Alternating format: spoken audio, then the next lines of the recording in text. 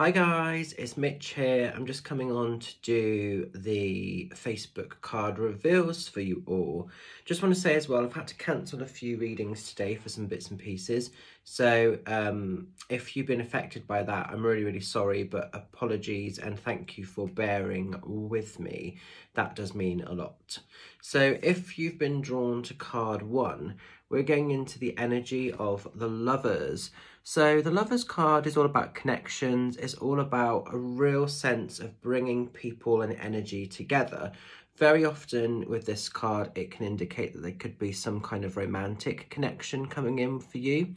But also this card shows quite a lot if perhaps you're already with a partner, but maybe things have been a little bit practical, so maybe life has prevented you from maybe having that deeper connection. So this card's always interesting because it kind of depends where you're at in your personal setup. So I always see with this, if you're someone that is single, then this is usually about a connection. It's about bringing people together. So very often there could be a friendship that leads to something a little bit more romantic.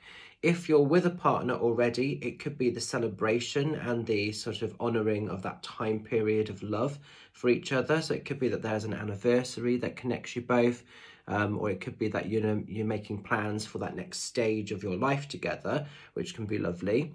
But also if you're with a partner, this can sometimes indicate that maybe things have been quite practical. Maybe there's been a little bit of a block just through having to sort of be at one with the world, and maybe you need to sort of reconnect to find this connection of love. But usually this card is all about, you know, bringing energies together, and it's like everything coming good. Sometimes it's also a deep connection of friendship with somebody, a deep love as friends rather than anything in a romantic setting, but having that real deep soul-based connection with somebody.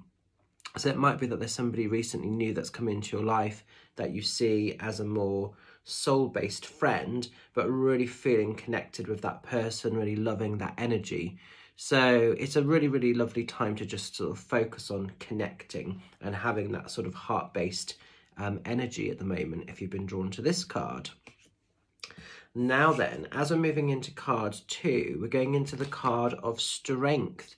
So if you've been drawn to the card of Strength, what I love about the card of Strength is basically whatever trials, whatever tribulations, whatever crap has been thrown at you, Strength has residual energy. So Strength is very good at finding the way to overcome the hurdles, the problems, the obstacles that life faces. It's not always straightforward, it's not always easy. Sometimes it can be a task, sometimes it can be quite heavy, sometimes it can be quite challenging. But what's great with the card of Strength is it will always find the way to overcome the hurdle, the circumstance, the problem. It won't stay consumed as a victim. So if you've been sort of up against something at the moment, and this could be a personal behaviour with a person, it could be a physical circumstance, it could be something happening where perhaps you're in a legal situation, could be anything. There's so many things that this could be.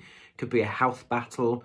Whatever you're going through, whatever you're up against, if it's been invasive, if it's been toxic, if it's been heavy, whatever you're going through, what's great with the card of Strength is you are stronger than the problem. And I think it's remembering that, because sometimes we get so consumed in what we're battling, what we're dealing with, what we're up against, we lose our bearings, and sometimes we forget to give ourselves that permission to move past that cycle, to move past that space. But this card is really encouraging that to happen. So Strength is about seeing beyond the problems, beyond the hurdles, beyond the blockages, and you can come out victorious. So what I love about the card of Strength is it's not your final destination, it's something you're managing and you're going through, but there will be light at the end of the experience. There'll be a higher vibe energy that presents itself for you. So interesting.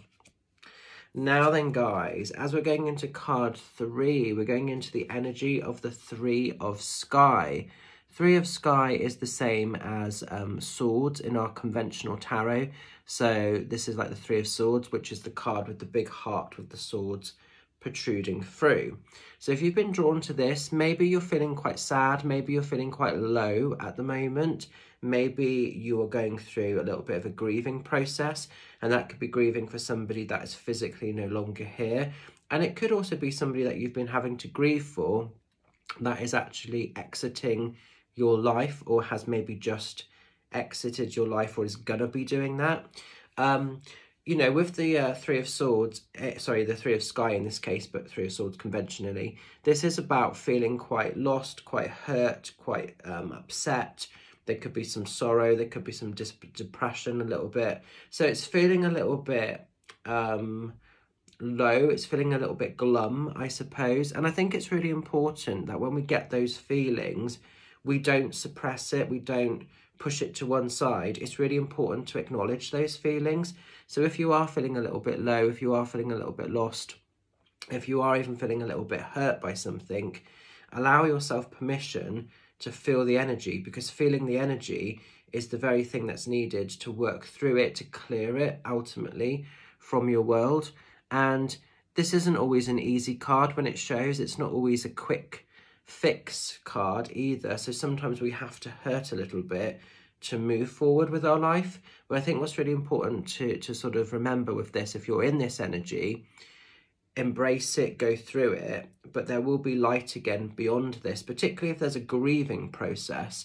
You know, one thing that I can tell you from my mediumship, that spirit tell me time and time and time again, is that they want people to have life beyond grief.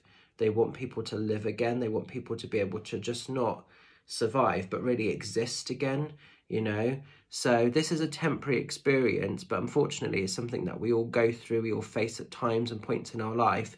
And some of you may be just having to be a bit gentle on yourself at the moment while the heart heals. That's really what this is about. So, you know, go steady, go gentle, go easy. And if you are struggling, if there is some stuff that you're finding a bit consuming, reach out to somebody. Please don't suffer in silence, because that's the worst thing that you can do. So remember that. So I'm going to leave these cards with you. I hope they resonate. I hope they make a little bit of sense. Stay safe, stay well, love and blessings, and I will catch up with some of you lovelies either on Zoom or Facebook or at the various dates we've got coming up very soon. Bye for now.